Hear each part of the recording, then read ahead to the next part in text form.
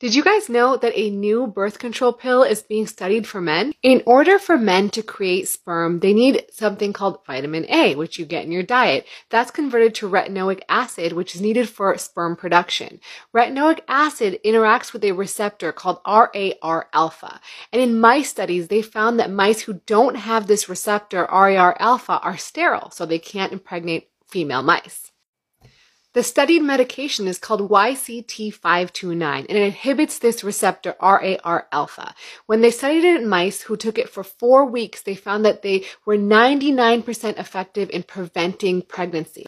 After they stopped the medication, about 4 to 6 weeks later, mice were able to then impregnate female mice again. So does this mean we're going to see a birth control pill for men soon on the market? Well, we still need to see studies on safety and efficacy in humans rather than mice. So it's going to be a little bit of time.